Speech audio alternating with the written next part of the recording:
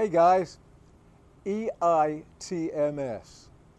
Engine Idle Temperature Management System. It's been really hot and it's going to be hot again for a few more weeks, so I get asked a lot, why is my bike running this way? How does EITMS work? What is it?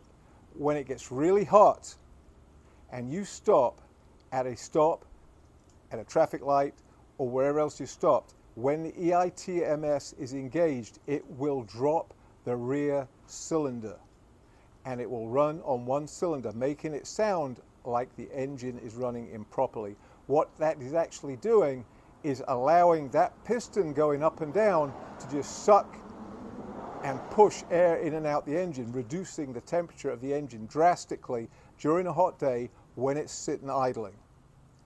How do you engage the EITMS? Well, if you look at the gauges on your motorcycle, you will see that if you have a touring bike or some softails, that they have a cruise control icon on the gauge itself. If you get hold of your throttle while the ignition's on or the bike is running and roll it forward against the slight spring pressure and hold it for 5 seconds, that little cruise control icon will flash green 3 times or it will flash orange 3 times. If it is green, the EITMS is engaged. If it is orange, it is disengaged, which means your bike will run normally.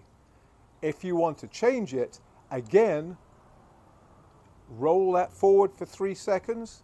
If it was green, it will flash to orange. If it was orange, it will flash to green, meaning that you can change EITMS from off to on at will. There you go. I know it's going to get cooler, but I still get asked all the time about this by customers who come in. If you stop, it seems like it's chugging, it's not running right, and it takes off okay and picks up, probably your EITMS is engaged.